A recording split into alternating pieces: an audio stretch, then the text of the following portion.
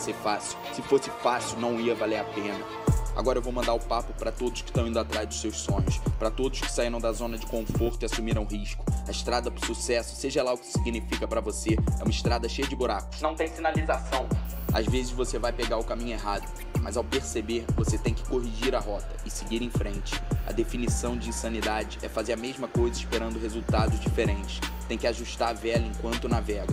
Não existem atalhos, não queira atalhos, não deseje que o processo fosse fácil, é para ser difícil, é isso que faz você crescer. E o foco é no processo, não no resultado. Se o processo for bem executado, o resultado vem. Aí, sabe o que é pior que perder dinheiro? Perder a coragem. Jogar para não perder ao invés de jogar para ganhar.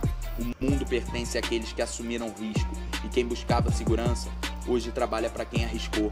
Suba o primeiro degrau com fé. Não é necessário que você enxergue toda a escada, apenas dê o primeiro passo de onde você está com o que você tem. Mas começa agora. Se joga. Aí, pensa só, um navio ancorado no porto tá bem seguro. Se o objetivo é segurança, então deixa ele parado lá. Só tem um problema, o navio não foi feito para ficar parado, e nem você foi feito para ficar estagnado. Você tem que arriscar mais do que a maioria considera sensato. Tem que ter sonhos fora do normal.